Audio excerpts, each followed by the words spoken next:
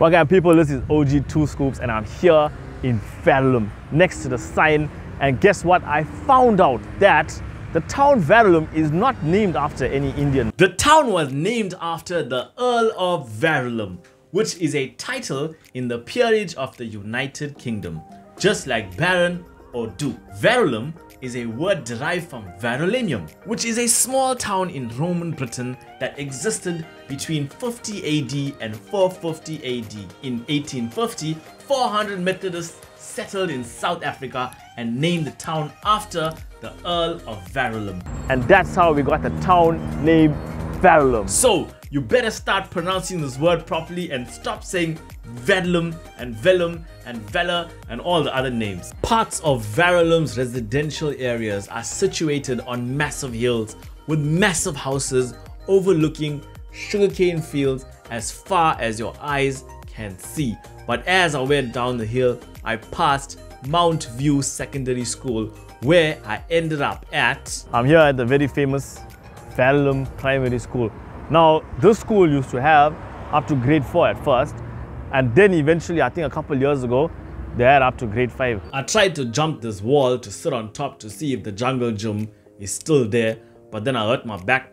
My arthritis said hello, so I'm just gonna move on. So people, I came down the road from Verulam Primary School and I met up at a place called Quick Bites. Quick Bites was formed in 1995 and they manufacture delicious Indian savory snacks that you find in supermarkets all over the country. They do chevda, seven nuts, murku and many more. All these products are proudly manufactured in Verulam. I went a little further down the road. I saw the McDonald's. I said turn, and all of a sudden I came to a place called Under the Tree.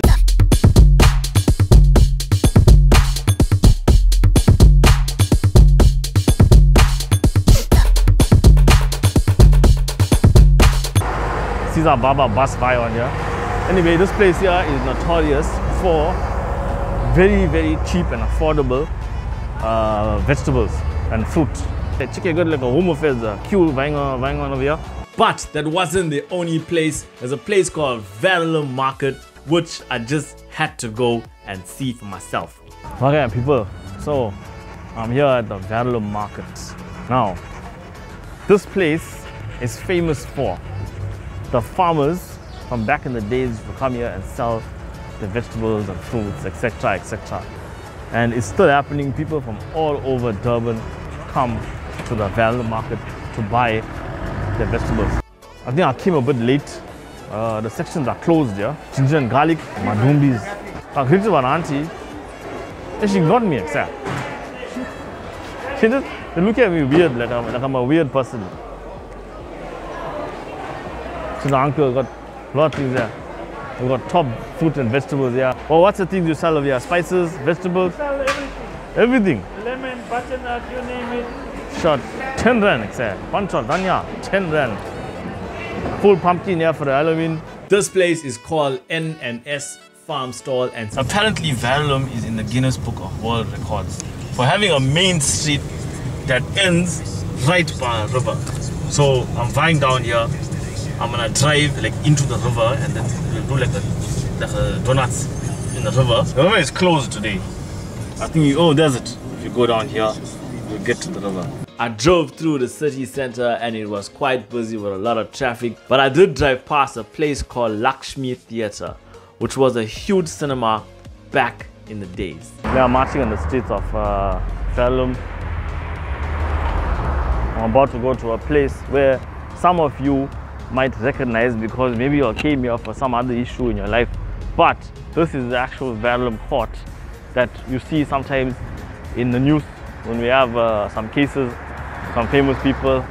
The ENCA is always over here, and I've never been to court in my life, but I know a lot of people that have been to court, and this is one of the major courts here in South Africa, in KwaZulu-Natal, in Durban. This is how you end up in a court, when you act like this. So I came down this hill and I came to the recreational grounds in Verulam. Back in the days, every Easter they used to have a massive charity fair hosted by the Verulam Child and Welfare Society, and people used to come from all over to support this amazing cause. So basically over here they used to have all the the wheel and the Ferris wheel and not the rotor and all those different rides. And you can see the aliens came here and made a big crop circle in Verulam. So Verulam is now a hotspot. It's on the Roswell conspiracy theories. If you watch the Discovery Channel, you'll find Verulam featuring over there because of the alien crop circle. Okay, I'm just joking. Let me just go before I say something and people believe me. Anyway, as I go down the road, I saw some really old places of worship. This was a church and there was another one up the road as well. But I got to a place with a blue temple. Okay, so I stumbled upon the biggest thing in Verulam. This is the Sri Gopala temple, which was opened by Mahatma Ghandi. The story goes as far back as 1880 when a group of indentured laborers who used to work at the Mount Moreland sugar estate used to come to the river every Sunday to conduct their prayers. They had a structure erected which used to get washed away every time the river used to flood. So one day in 1888, a piece of land was donated by another indentured laborer. A few years later, they erected 2 permanent shrines, and in 1908, the building of the hall commenced, which was completed in 1913, and the official opening was performed by Mahatma Ghandi himself. So I drove in the opposite direction just to get a glimpse of the Hazelmere Dam. This dam is huge and it supplies water to most of the areas in the north coast. Then I took a drive. I found a top of a hill where I can have a look at all the sugarcane plantations around and just gather my thoughts. The sights were beautiful, and then I sat down. So I'm done with my journey around Verulam, and you know what? It was an exciting town. I've seen a lot. I was so excited to see Mahatma Ghandi, a temple that Mahatma Ghandi opened, and I was excited to see the dam. I tried to go around the best place I could get to see the dam.